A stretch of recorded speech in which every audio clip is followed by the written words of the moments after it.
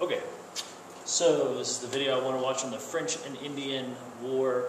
A lot of people don't really talk about this war a lot, but I would argue that it's one of the most important wars in American history because it really set the stage for what we're going to talk about coming up the next couple of weeks. So we're moving past 13 colonies.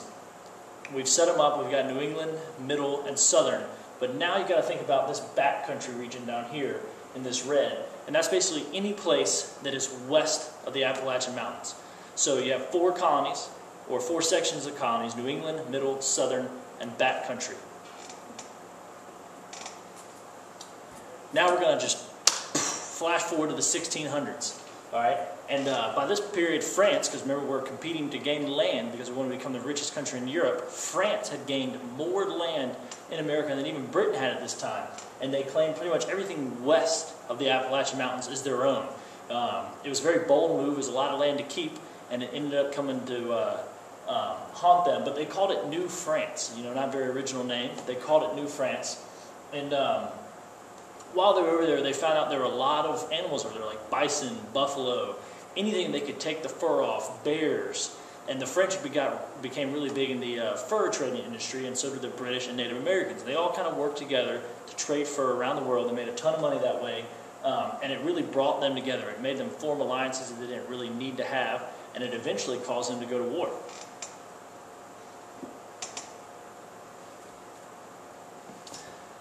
So, one of the areas that was very attractive to everybody in the fur trade was the Ohio River Valley area. And this was owned by France, and their new country they titled New France. And there were a lot of Native Americans that already lived there, but now the British started moving in. There were Pennsylvania fur traders, the colonists that lived there that wanted to trade fur, they moved into the Ohio River Valley. There were the Virginia Land Company, because remember, land is probably the best thing you can own at this point, and there's tons of it. So the colonists from Virginia moved in, and they were all trying to get around this Ohio River Valley area, because it was prime real estate for both the fur trade and expanding land. So the French became a little anxious. They got a little scared because England started pushing all their colonists over, and the British started flowing in the Ohio River Valley, and the more that came in, the French were worried, hey, we're going to lose control of this land. We're going to lose rivers that flow into our area that we can transport goods out. So they really became anxious and scared of what might happen if people kept coming over into their New France territory.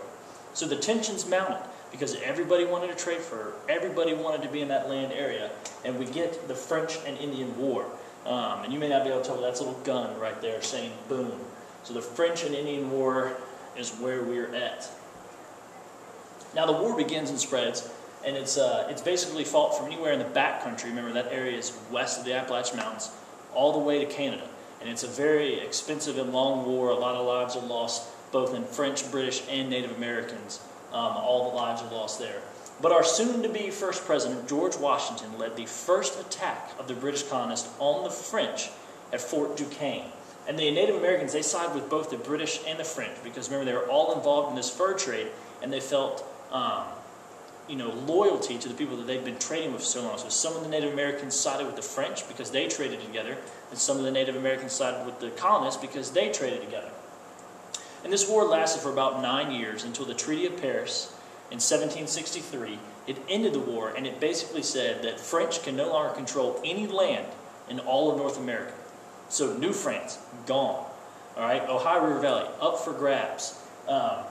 And you kind of get this, for the British, they're incredibly excited because you had a combination of war and this treaty that expanded the British Empire beyond their wildest imagination. Remember, I said in class, the sun never set on the British Empire for a very long time, and this is the reason why. They were opened up to New France because France had pulled out after this war. So this war was very valuable for the British in gaining land in North America.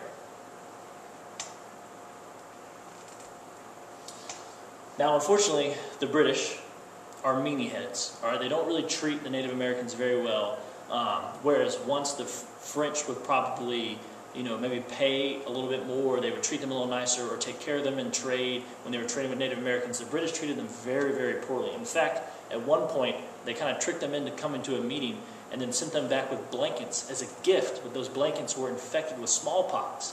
And as we talked about earlier, Native Americans did not have immunity or any medicines to help them treat diseases like this. So the British, they just weren't great to Native Americans, but we knew that going in, so it shouldn't be any surprise. But the Native Americans fought back really, really hard, and they pushed back on the British. And the British soon realized that with all this land they now control, they're not going to be able to take control of everything and really regulate that land that they now own. Because, you know, America's all the way over here, and England's way, way over there. And it's a small little country, a little king. He can't control that land. So if he can't control that land, he decides to issue the Proclamation of 1763, which basically sets the stage for the American Revolution. This proclamation said that no colonists are allowed to settle west of the Appalachian Mountains. It forbade the colonists from moving west of the Appalachian Mountains. So all that land that opened up, colonists cannot go there. All right, you can imagine the feelings that colonists would have after all of that. So, you know, you get this kind of new colonial identity. Obviously, the colonists are angry. They're like, hey, we fought this war. You know, our children died, our fathers died, our uncles, our brothers died, our sons died, and you're telling us that after all this fight, we can't even move over there and settle on that land? So, of course, colonists, they got a bad taste in their mouth towards the British. Not to mention, the war kind of united all the 13 colonies for the first time ever because they were fighting the French together. So all 13 colonies came together to fight one common enemy.